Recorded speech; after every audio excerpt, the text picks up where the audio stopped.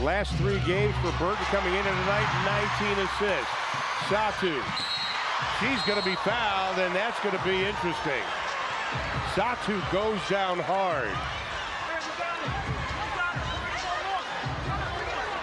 Brianna Turner came in strong. They're going to review it, as they should, but Satu is still on the court. Wow. We saw earlier in the game Brianna Turner get a steal or a block shot in similar fashion.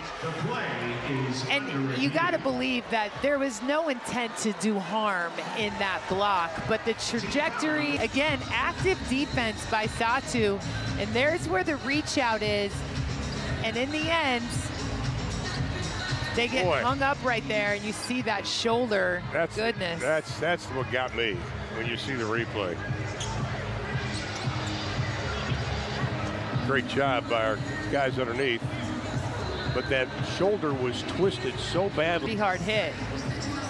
Satu Sabally has played 31 minutes already. Look at it again, and right there, and you can see the grimace on her face. And I think they may have made a decision. It's going to be a flagrant 1. And it's going to be 2 shots. Turner is an excellent shot blocker. That's, again, one of the huge impacts that she makes to this Phoenix Mercury defense.